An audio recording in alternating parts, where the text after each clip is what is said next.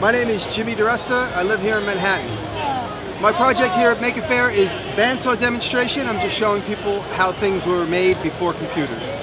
People react to this really funny. I have the logo for ShopBot on here, and a lot of people say, is that a ShopBot? And then usually everybody around says it's the original ShopBot. So it's a funny reaction when people realize that it's actually an old tool. It looks modern because of the coloring.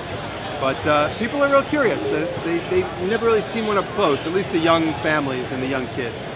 Today here at Make a Faire, I'm asking people to challenge me. So when people walk up, I say, what do you want me to make? And if they give me just one or two words, it gets me going. Actually, somebody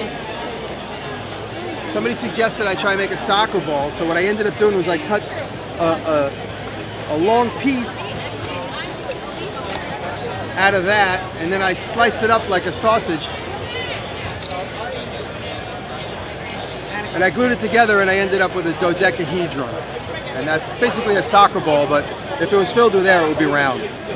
For me, being at Make a Faire is great because I get to see little kids' interest peak when they see either the bandsaw or the robots. And I remember my own development when these things began to interest me.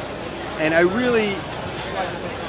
as a kid, I really remember that moment in time when I began to become interested in these things. And so it's really nice to see kids and be able to inspire them and influence them to like these machines and these processes.